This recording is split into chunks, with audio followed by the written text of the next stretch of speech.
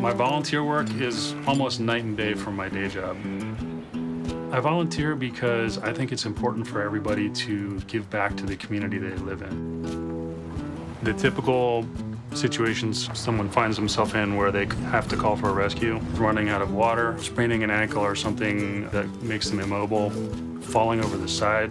The rescue team pretty much couldn't operate without a pickup truck.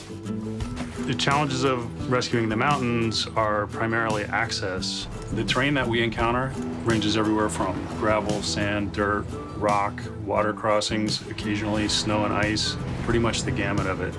The terrain itself is the main challenge. A truck that's useful for mountain rescue needs to have high clearance, on-road and off-road capabilities, four-wheel drive. I want a truck that will serve me well, locking rear diff, more torque at lower speed. A pickup truck is basically a baseline fundamental piece of equipment for a mountain rescue team. We need an extremely reliable way to get there as quickly as we can.